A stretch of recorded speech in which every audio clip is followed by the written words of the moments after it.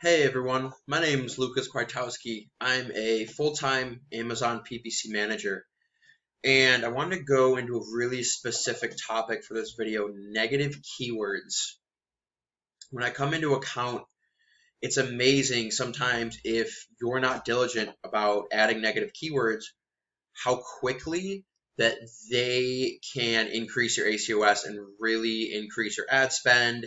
And they're really just the root of all evil if you're not looking at your reports to get these keywords under control. So negative keywords, just to give a brief overview of it, they are keywords. They're the exact opposite of normal keywords. If you bid on a keyword, so I'm going to do the example bar stools. If you bid on a keyword, you're telling Amazon you want to show up for that keyword. So you want to be placed on people searching for bar stools. If you place bar stools as a negative keyword into your campaign, you're telling Amazon you don't want to show up for that keyword. So you can see that in a lot of campaigns, it's very, very easy for a lot of costly keywords to creep into your campaigns without you realizing it. So I want to go through some examples just to show you how, there's really only a few options for this. And once you open the reports, it's relatively easy to see. So what I've done here is I've downloaded just a normal search term report. This is exactly how it looks like when you download it, except I'm pointing out some examples here.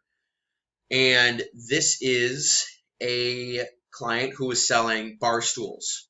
All right. So you can see here, this is a campaign. This is an automatic campaign. And these are all of the different ad groups. They're different colors for the bar stools. So you can see in each of the ad groups that in the, and just going back, I sorted this by clicks. I always like to sort by clicks because that gives you the search terms here. That gives you the search terms that are getting the most search volume and are going to give you the most data. So I sorted by clicks, and you can see here that for each of these ad groups, the two search terms that are popping up the most are farmhouse decor and bar stools, or bar stool. Now, obviously, if we go here, we can look at ACOS. So ACOS for farmhouse decor on this search term is 170%. For bar stools, ACOS is 10%. This farmhouse decor has $70 in spend with no sales. This bar stool has $450 in sales and 13% ACOS. So you can kind of see when you come into a report like this how obvious it is what search terms are relevant and what's not. Now, I don't know why, but for each of these ad groups here, for each of these bar stools, they're showing up a lot on farmhouse decor. Now, sure, they've gotten maybe a couple sales from this, but it's really not relevant.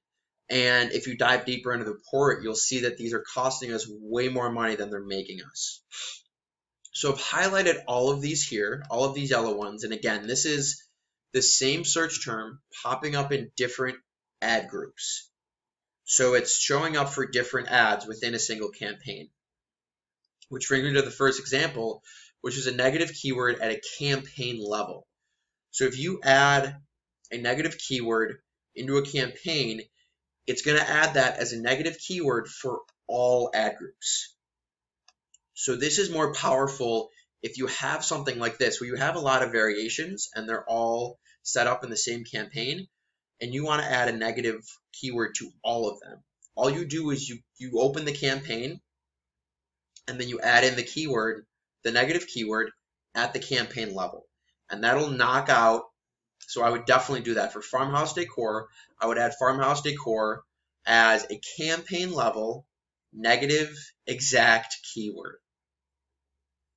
And it would take it away from all of these ad groups. So we would no longer bid on them, and it would immediately reduce the ACOS.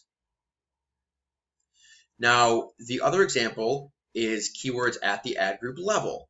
That would be if you want to add a negative keyword to one of those ad groups, but keep it running for the rest of the ad groups. So that's when you would click directly into an ad group, and add a negative keyword.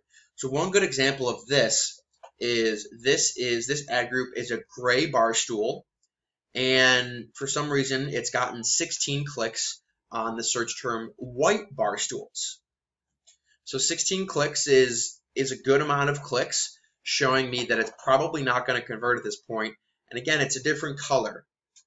So that's where I would add white bar stools as a negative keyword in only that ad group.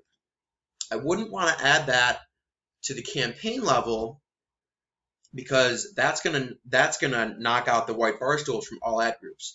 And we actually sell white bar stools, so we don't want to do that. So it's kind of a good rule of thumb is if you have different color variations or different size variations and you know that they might overlap, you can preemptively add in those colors as negative keywords so that eventually your ads aren't going to overlap. So those are the two places that you can put negative keywords: campaign level and ad group level. Again, campaign level is going to add it for all of your ad groups, and this is the same for automatic and manual. And then there's two different types of negative keywords. There's negative exact and negative phrase. So negative exact, it adds that exact keyword and all of its plurals as a negative keyword. So if we go back here, actually either of these would be a good example. So this is white bar stools, but let's look at this one, industrial bar stools.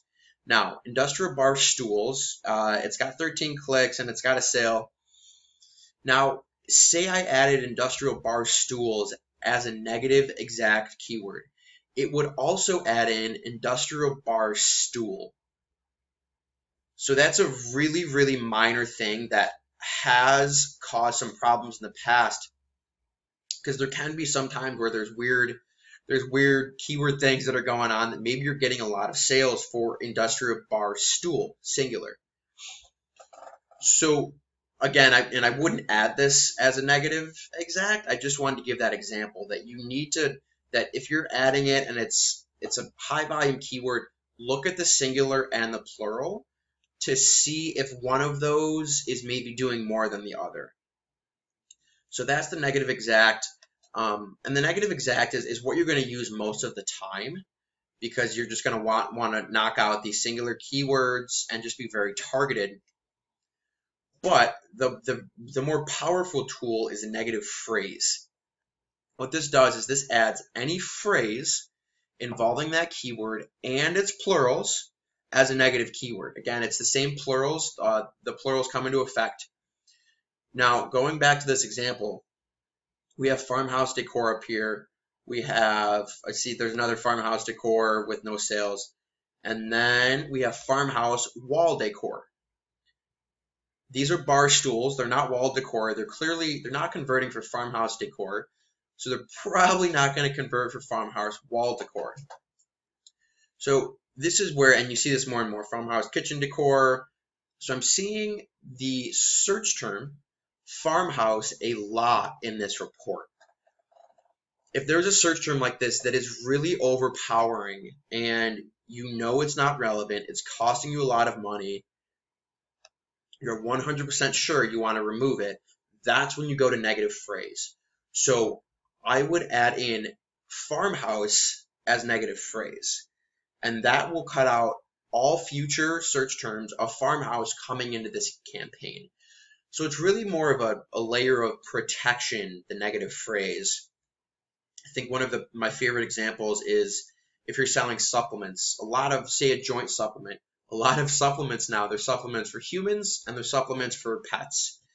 If you're selling a human supplement and you know that there's a pet supplement equivalent, before you start your campaign, you can add in the dog, cat, pet, negative keywords into your campaign.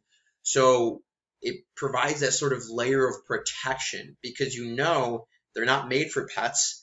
People who have pets might click on them, but they're not going to buy them. So that's why it's really important to do your own keyword research and go in there and know what your products are, but also know what they aren't. So if you're doing your keyword research and you see a lot of non-relevant keywords, that's when creating your campaigns, you actually add in these negatives before, and you can save yourself a lot of trouble in the future. And then again, this was I was looking at an automatic campaign, but a lot of people forget that negative keywords creep into manual campaigns too, especially broad and phrase match. They are absolute killers if you're doing very, very broad keywords. So you need to look at those as well. It's usually a pretty good rule of thumb that if there's, say, if farmhouse decor is in your automatic campaign and for some reason you're bidding on it in a manual campaign, it's not going to be converting there as well. So it's just something to look at. Look at all of your campaigns when you're looking at your negative keywords. And that's really the basics. It's those four things. There's two places you can add these keywords, and there's two different types of them. Always make sure that you're positive you want to add it as a negative keyword before moving forward, because it will knock out that keyword and it will knock out its plurals. But it's a very powerful tool, and it's definitely something you should stay on top of.